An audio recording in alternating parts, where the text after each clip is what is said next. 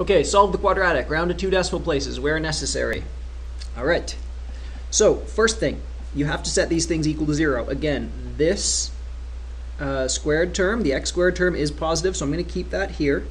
I'm going to bring the 42 over. It's going to become negative 42x. The positive 49 is already there. It stays positive.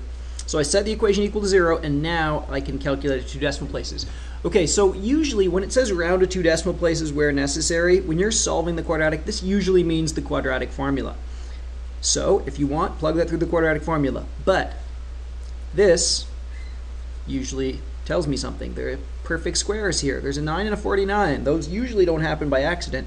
So I'm going to see if this is a perfect square. So I'm going to check to see, okay, can I turn this into 3x, so the square root of that, minus the sine of that, the square root of this, 7. Now, if it is a perfect square, then this will be true. So it's the square root of that and the square root of that, the sine of that. Now, check it though.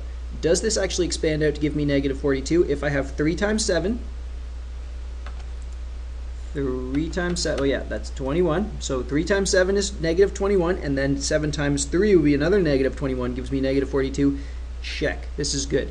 So instead of solving using the quadratic formula, I'm actually going to factor it because it's easier in this case. If you don't remember your perfect square trinomials, don't worry about it. Just plug it through the quadratic formula and you should get the same answer. Now the answer here is going to be 7 over 3. Constant over coefficient. This is your value of x. There's only one value because it's a perfect square.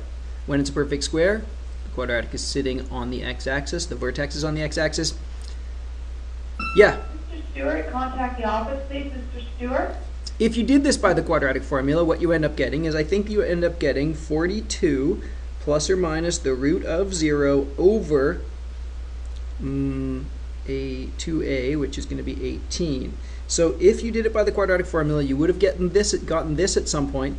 This goes away, so you just end up with 42 over 18, which reduces to 7 over 3. So both of these ways will work. Next one.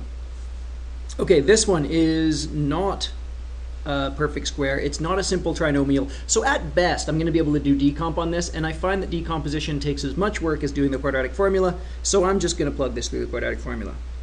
X is equal to, okay, I'm going to write it down for your sake, negative b plus or minus the root of b squared minus 4ac all over 2a.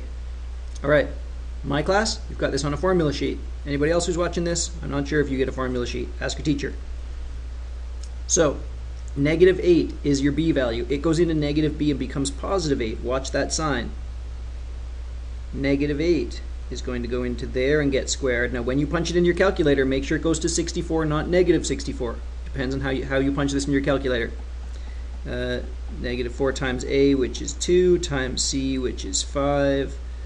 All over 2 times a, which is 2. So x is equal to 8 plus or minus the root of